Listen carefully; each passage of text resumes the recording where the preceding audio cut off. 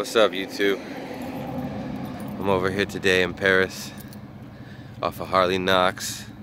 I think that's called Patterson. There's literally dozens, maybe 100 of these empty offices.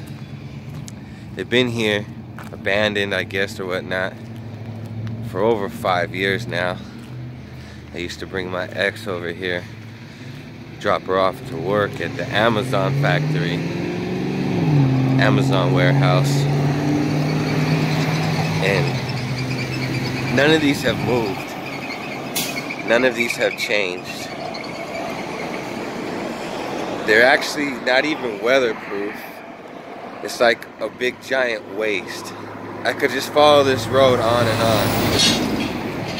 As you can see, that these are just sitting here rotting, while our government, our mayors, our politicians are pretending to help the homeless, while they're actually bidding for their companies and their friends' companies to get the money to manufacture new stuff that's not even as efficient as this would be. Instead of helping 8, they could help 800 right now, today, but they're not.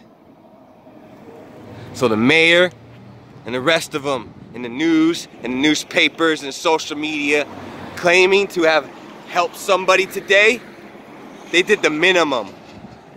And they did it for your applause and social media popularity. They didn't do it to help anybody. They're not helping anyone.